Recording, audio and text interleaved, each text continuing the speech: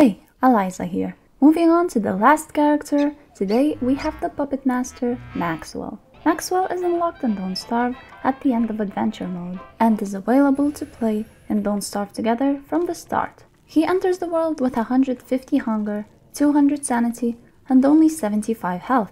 He makes up for this low health by letting you easily manage sanity with his unique traits.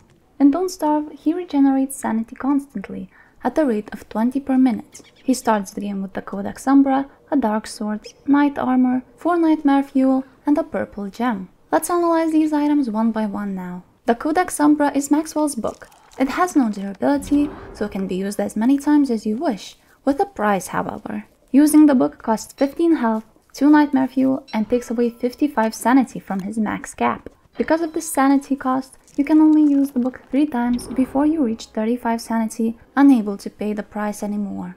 Once read, the book summons a shadow puppet, which will help with fighting, mining, and chopping trees. The puppet will live for 2.5 days, and once it dies, Maxwell regains the 55 sanity he paid.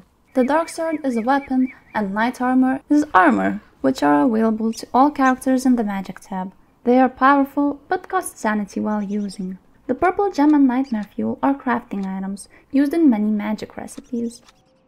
In Don't Starve Together, he gains 6.75 sanity per minute. He enters the world with the Codex Umbra and 6 Nightmare Fuel. The book functions similarly to the one in single player, but it is used more as a crafting station.